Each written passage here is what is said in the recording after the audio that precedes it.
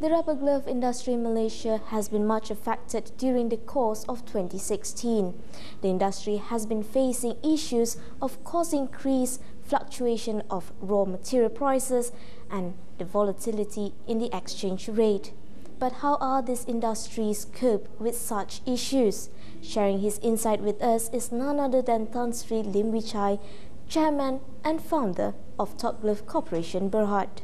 Major rubber glove players in Malaysia have been facing certain issues plaguing the industry. Some of those issues include cost increase, namely the upward revision in the natural gas tariff, as well as the minimum wage. The fluctuation in raw material price and issues on the foreign workers have also been a concern of the industry. As for the challenges that comes from the volatility in the exchange rate, Top Glove, for one, which benefits from a stronger US dollar as an exporter, said it prefers a stable ringgit. Meanwhile, competition in the nitrile glove segment has been increasing as competitors ramp up their capacity, leading to a pricing pressure. The cost will continue to increase.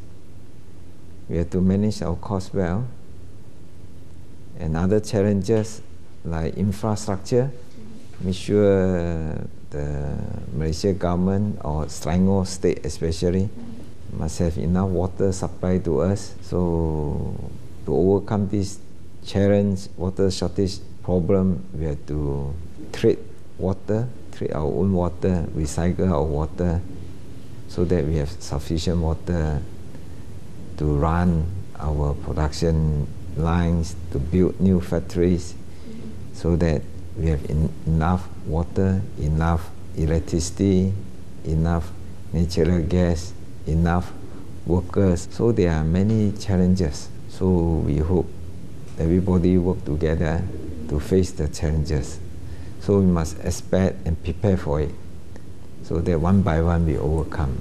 Business is not easy, especially in international business. Although the new year has only just begun and many corporations and SMEs are having a positive sentiment for the first half of 2017, despite the slow global growth, the rubber glove industry is expected to face more oncoming challenges this year. Top Glove expects to see a further cost increase in utilities, water shortages, and raw material price volatility. It also said recruiting and retaining quality talents to support its rapid expansion would also be a challenge. The opening up of markets with trade pacts like the AEC will also increase competition from outside the country. We are very fortunate to be in the healthcare industry, where the standard of living is going up every year. The world population is growing every year, so the demand for rubber glove is growing up every year. Top Glove has been expanding every year. For the past 15 years, we have expanded. Our compounded annual growth rate is about 20% or more. So we continue to grow. So now we have 28 factories. We are building more factories. So every year we build 1 or 2 factories. The demand for rubber glove, medical rubber glove, is growing very well. Every year about 6 to 8%. We must expand healthily and efficiently. If not, we cannot compete, because other countries or other players, glove players, they are also expanding.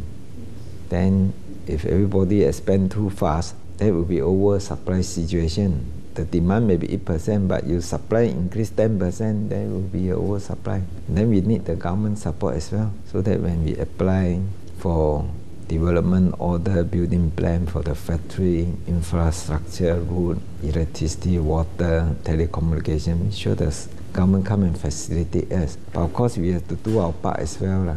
So we must continue to do our part. So work together with other people, so that the company will continue to expand, continue to grow. To support the depreciating ringgit, Bank Negara Malaysia in December 2016 has announced various measures, including one that requires exporters to convert 75% of their proceeds into ringgit. The measures thought up by the Central Bank's Financial Markets Committee, will not only require exporters to reduce their foreign currency holdings, but also ensure payments to suppliers are in ringgit, and that foreign currency investments onshore are kept in check.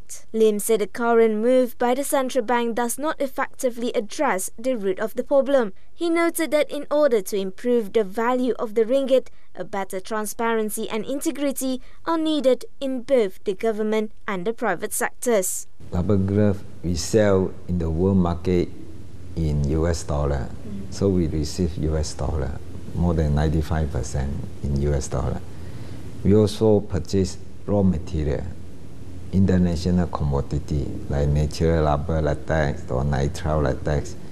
50% of our manufacturing cost is raw material, so we have to pay in US dollar. So the recent ruling, the Bank Negara forced the exporter to convert 75% to ringgit, which was not so good. So we should have dialogue with the industry to get feedback instead of make announcement, a decision that will affect them, the exporter and the business community. But after our feedback recently, the industry feedback, so they changed quickly to allow us to convert back to US dollar. But convert from US to ringgit, ringgit to US dollar is very unproductive. A lot of paperwork. This is no good for business. Business must run efficiently, like freeway, highway, no roadblock, no turning, must go straight. Then the business will be very efficient and we can compete in the world market. He added that the government must realize that the manufacturing sector is the backbone of the country's economic development and should implement more supportive policies that facilitate its growth. So the government should always encourage efficiency.